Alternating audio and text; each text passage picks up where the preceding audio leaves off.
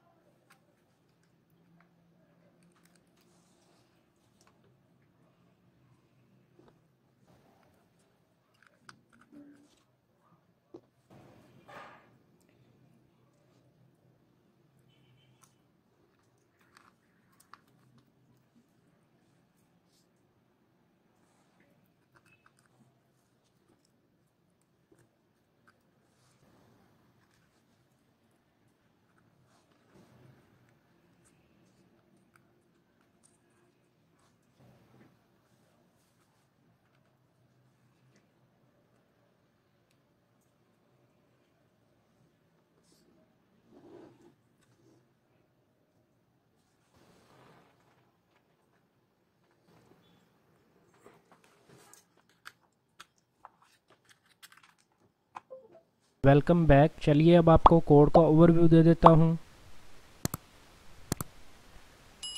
ये हमारे पास Arduino का कोड है, इसको अपने Arduino ID पे ओपन कर लेना है। कोड सर्किट डायग्राम का लिंक आपको नीचे वीडियो की डिस्क्रिप्शन में मिल जाएगा, वहाँ से आप डाउनलोड कर सकते हैं। कोड में सबसे पहले हमने L298 मोटर ड्राइवर के लिए Arduino की 6 पिनें इनिशियलाइज की हुई हैं 10 से लेके 5 पिन तक। इसके बाद लेफ्ट साइड के IR सेंसर के लिए A0 पिन इनिशियलाइज की हुई है। राइट साइड के IR सेंसर के लिए A1 पिन इनिशियलाइज की हुई है। इसके बाद अल्ट्रासोनिक सेंसर की अनेबल की पिन Arduino की A2 पिन के साथ अटैच की हुई है। इसके बाद इसकी ट्रिगर पिन Arduino की A3 पिन के साथ अटैच की हुई है। इसके साथ ही सर्वो मोटर के लिए A5 पिन कॉल करवाई हुई है। इसके साथ ही हमने सेट की वेरिएबल को 15 के इक्वल किया हुआ है। अल्ट्रासोनिक सेंसर से जो डिस्टेंस हम रीड कर रहे होंगे, जैसे ही उसकी वैल्यू इस सेट पॉइंट यानी कि 15 से ड्रॉप होगी तो उस कंडीशन के ऊपर इसने रोबोट को स्टॉप कर देना है। इसी तरह ही लेफ्ट साइड के लिए, फ्रंट के लिए और राइट साइड के लिए डिस्टेंस की वेरिएबल इनिशियलाइज की हुई हैं। इसके बाद यहाँ पर अवॉइड सेटअप है। अवॉइड सेटअप में सबसे पहले सीरियल बॉड रेट इनिशियलाइज किया हुआ है 9600। बॉड रेट डाटा रेट पर स्पीड होता है। इस कोड में हमने सीरियल अल्ट्रासोनिक सेंसर का डाटा सीरियल मॉनिटर पे प्रिंट करने के लिए यूज की हुई है। इसके साथ ही हमने IR सेंसर की पिनें इनपुट मोड में इनिशियलाइज की हुई है। इसके साथ ही इको की पिन भी इनपुट मोड में इनिशियलाइज की हुई है। इसके बाद ट्रिगर की पिन आउटपुट मोड में इनिशियलाइज की हुई है। इसके बाद जो L298 को 6 वायर जा रही हैं अनेबल A से अनेबल B तक, तो ये हमने आउटपुट मोड में इनिशियलाइज की हुई है। इसके बाद अनेबल A और अनेबल B की पिन पे 200 ड्यूटी साइकिल राइट किया हुआ है। तो ड्यूटी साइकिल बेसिकली मोटरों की स्पीड कम या ज़्यादा करने के लिए यूज़ कर रहे होते हैं, जिसकी मिनिमम वैल्यू 0 होती है और मैक्सिमम 255 होती है। तो यहाँ पर आपने इस बात का ख्याल रखना है कि आपका रोबोट ना ही ज़्यादा फास्ट हो और ना ही ज़्यादा स्लो हो। आपने रोबोट की स्पीड इस तरह से रखनी है, यानी कि ये ड्यूटी साइकिल इस तरह से सेट करना है जैसे कि मैंने अभी बैटरी यूज़ की हुई है 7.4 वोल्ट की। 255 पे मोटरों की स्पीड ज़्यादा थी तो ये एग्जैक्ट वर्क नहीं कर रहा था, तो इस वजह से मैंने ड्यूटी साइकिल कम किया है, यानी कि 200 पे किया है। उस कंडीशन के ऊपर रोबोट थोड़ा सा स्लो हो गया था और वर्किंग इसकी एग्जैक्ट हो गई थी। इसके साथ ही सर्वो मोटर की पिन भी आउटपुट मोड में इनिशियलाइज की हुई है। इसके बाद हमने स्टार्ट में सर्वो मोटर को लेफ्ट और राइट साइड पे मूव करने के बाद इसको फ्रंट पे रखा हुआ है और यहाँ पर हमने अल्ट्रासोनिक सेंसर से फ्रंट का डिस्टेंस गेट किया है। इसके बाद 500 मिली सेकेंड डिले के बाद अवॉइड लूप में चले जाते हैं।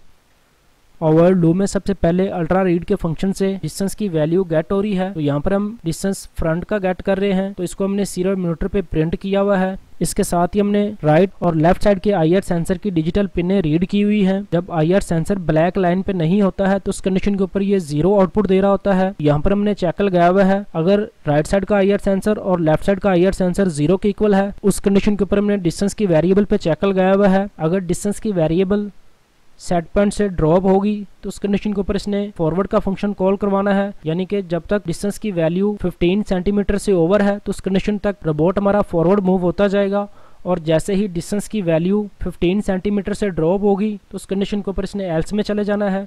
और यहाँ पर हमने चेक साइड का फंक्शन कॉल कराया हुआ है, जहाँ पर हमने लेफ्ट और राइट साइड की हडल रीड की हुई है और उस हडल के मुताबिक हमने रोबोट को हडल अवॉइड करके दोबारा लाइन पे लेके आने के लिए फंक्शन कॉल कराया हुआ है। इसके साथ ही जैसे ही राइट साइड का सेंसर ब्लैक लाइन को रीड करता है रोबोट हमारा टर्न राइट हो जाता है, यानी कि सेंटर में हमारी लाइन है और राइट साइड का सेंसर अगर लाइन पे आता है तो रोबोट हमारा राइट साइड पे मूव होके दोबारा फिर सेंटर में चला जाता है। इसी तरह ही लेफ्ट साइड के सेंसर पे चेक लगाया हुआ है, जैसे ही लेफ्ट साइड का सेंसर 1 होता है तो उस कंडीशन के ऊपर इसने रोबोट को टर्न लेफ्ट मूव करना है। इसके बाद यहाँ पर हमने 10 मिली सेकेंड का डिले रखा हुआ है। 10 मिली सेकेंड के डिले पे ये लूप हमारा रन होता रहेगा। इसके बाद यहाँ पर हमने सर्वो मोटर पे डिग्री राइट करने के लिए माइक्रो सेकेंड की पल्स राइट की हुई है। इसके मुताबिक हम सर्वो मोटर को 0 से 180 डिग्री मूव कर रहे होते हैं। तो यहाँ पर अल्ट्रा रीड का फंक्शन है। तो यहाँ पर हम ट्रिगर की पिन पे एक पल्स ट्रांसमिट करते हैं 40 किलोहर्ट्ज़ की। पल्स ट्रांसमिट होने और रिसीव होने का टाइम हम रीड कर रहे होते हैं, तो इस टाइम को हम फॉर्मूले के थ्रू सेंटीमीटर में चेंज कर रहे होते हैं। तो जितना टाइम ज़्यादा होगा उतने ही डिस्टेंस की वैल्यू ज़्यादा होगी और जितना टाइम कम होगा यानी कि टकरा के वापस आने का टाइम कम होगा तो उस कंडीशन के ऊपर डिस्टेंस की वैल्यू भी कम होगी। इसके बाद कंपेयर डिस्टेंस का फंक्शन है, तो यहाँ पर हम लेफ्ट साइड और राइट साइड के डिस्टेंस की जो वैल्यू हमने गेट की है, अगर लेफ्ट साइड की हडल राइट साइड से ज़्यादा दूर है उस कंडीशन के ऊपर इसने रोबोट को लेफ्ट साइड की तरफ से हडल को अवॉइड करना है। तो यहाँ पर हमने रोबोट को 500 मिली सेकेंड डिले के लिए टर्न लेफ्ट किया है, इसके बाद 600 मिली सेकेंड डिले के लिए फॉरवर्ड मूव किया है, इसके बाद 500 मिली सेकेंड के लिए टर्न राइट किया है, इसके बाद 600 मिली सेकेंड डिले के लिए फॉरवर्ड मूव किया है, इसके बाद 400 मिली सेकेंड डिले के लिए राइट मूव किया है। अगर राइट साइड की हडल लेफ्ट साइड की हडल से ज़्यादा दूर है तो उस कंडीशन के ऊपर इसने एल्स में जाना है। और यहाँ पर हमने रोबोट को 500 मिली सेकेंड डिले के लिए टर्न राइट किया हुआ है, इसके बाद 600 मिली सेकेंड डिले के लिए फॉरवर्ड मूव किया हुआ है, इसके बाद 500 मिली सेकेंड डिले के लिए टर्न लेफ्ट किया हुआ है और 600 मिली सेकेंड डिले के लिए फॉरवर्ड मूव किया हुआ है, इसके बाद 400 मिली सेकेंड डिले के लिए टर्न लेफ्ट किया हुआ है। इसके बाद चेक साइड का फंक्शन है, इसके अंदर हमने रोबोट को स्टॉप किया हुआ है। स्टॉप करने के बाद सर्वो मोटर को 70 डिग्री से 140 डिग्री पे मूव कर रहे होते हैं। 140 डिग्री पे हम अल्ट्रा रीड के फंक्शन से डिस्टेंस की वैल्यू गेट कर रहे होते हैं, जो कि राइट साइड का डिस्टेंस हम गेट करते हैं। इसके साथ ही राइट साइड की डिस्टेंस की वेरिएबल को सीरियल पे प्रिंट किया हुआ है। इसके बाद सर्वो मोटर को 140 डिग्री से 0 डिग्री की तरफ मूव कर रहे होते हैं। 0 डिग्री पे मूव होने के बाद अल्ट्रा रीड के फंक्शन से हम लेफ्ट साइड के डिस्टेंस की वेरिएबल अपडेट कर रहे होते हैं और इसको भी हमने सीरियल पे प्रिंट किया हुआ है। इसके बाद सर्वो मोटर को 0 डिग्री से 70 डिग्री पे राइट किया हुआ है। इसके बाद कंपेयर डिस्टेंस के फंक्शन को कॉल कराया हुआ है, तो जहाँ पर हम रोबोट को राइट या लेफ्ट साइड से हडल को अवॉइड कर रहे होते हैं। इसके बाद यहाँ पे फॉरवर्ड का फंक्शन है, यहाँ पर हमने रोबोट को फॉरवर्ड मूव करने के लिए क्लॉकवाइज की पिनों पे हाई राइट किया हुआ है और एंटी क्लॉकवाइज की पिनों पे लो राइट किया हुआ है, तो रोबोट हमारा फॉरवर्ड मूव हो रहा होता है। इसी तरह ही रोबोट को बैकवर्ड मूव करने के लिए एंटी क्लॉकवाइज की पिनों पे हाई राइट किया हुआ है और क्लॉकवाइज की पिनों पे लो राइट किया हुआ है। इसी तरह ही टर्न राइट मूव करने के लिए लेफ्ट साइड की मोटर को क्लॉकवाइज मूव किया हुआ है और राइट साइड की मोटर को एंटी क्लॉकवाइज मूव किया हुआ है, तो रोबोट हमारा टर्न राइट हो रहा होता है। इसी तरह ही लेफ्ट साइड पे मूव करने के लिए लेफ्ट साइड की मोटर को एंटी क्लॉकवाइज मूव किया हुआ है और राइट साइड की मोटर को क्लॉकवाइज मूव किया हुआ है, तो रोबोट हमारा टर्न लेफ्ट हो रहा होता है। इसी तरह ही स्टॉप करने के लिए क्लॉकवाइज और एंटी क्लॉकवाइज की पिनों पे लो राइट किया हुआ है, तो रोबोट हमारा स्टॉप हो जाता है। तो ये था हमारा कोड। चलिए अब इसको आर्डिनो में अपलोड कर लेते हैं। यहाँ से आपने टूल्स में जाना है, टूल्स में जाने के बाद बोर्ड में जाना है और यहाँ से आपने बोर्ड सेलेक्ट करना है आर्डिनो यूनो। बोर्ड सेलेक्ट करने के बाद दोबारा फिर टूल्स में जाना है और यहाँ से आपने पोर्ट सेलेक्ट करनी है। पोर्ट सेलेक्ट करने के बाद यहाँ से आपने कोड अपलोड कर देना है।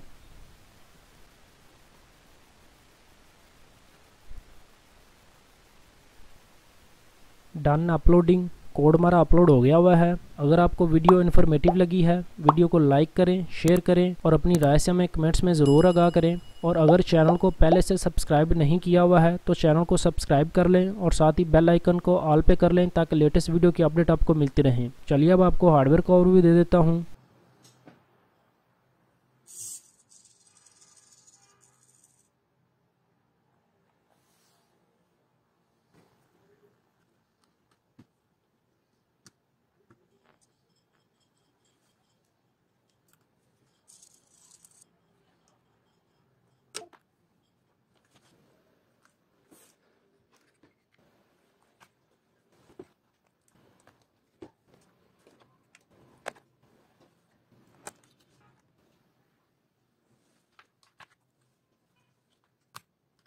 यहाँ से आपने पावर ऑन करनी है।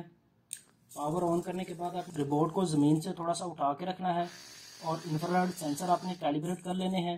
कैलिब्रेट करने के लिए आपने इंफ्रारेड सेंसर को ब्लैक लाइन पे लेके आना है। आउट की एलईडी ऑफ हो जाएगी और जैसे ही इसको ब्लैक लाइन से नीचे करेंगे तो उसकी आउट की एलईडी ऑन हो जाएगी। इसी तरह ही ये वाला सेंसर को भी आपने कैलिब्रेट कर लेना है। तो जैसे कि ये वाला सेंसर ब्लैक लाइन पे आने पे आउट की एलईडी ऑफ नहीं हुई है, तो इसको आपने एंटी क्लॉकवाइज मूव करना है। तो जैसे ही एलईडी ब्लैक लाइन पे ऑफ हुई है तो उसको आपने वहीं पे छोड़ देना है। अब जैसे ही सेंसर ब्लैक लाइन से नीचे उतरेगा आउट की एलईडी ऑन हो जाएगी और जैसे ही दोबारा ब्लैक लाइन पे जाएगा तो इस तरह अपने आईआर सेंसर को कैलिब्रेट कर लेना है।